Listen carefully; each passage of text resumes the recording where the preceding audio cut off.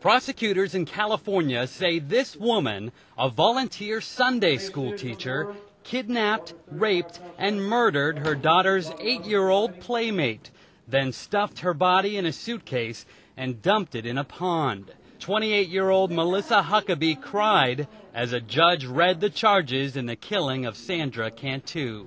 Special circumstances of kidnapping, performance of lewd and lascivious acts upon a child under the age of 14, and rape by instrument.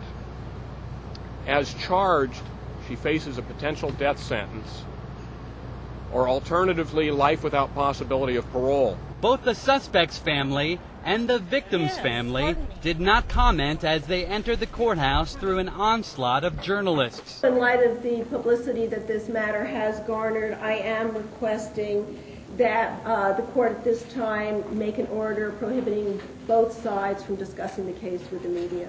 Cantu disappeared last month and was last seen on a surveillance camera skipping outside her mobile home park where she lived just 5 doors down from Huckabee.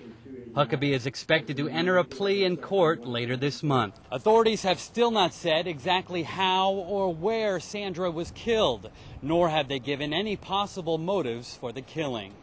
Haven Daily, The Associated Press, Stockton, California.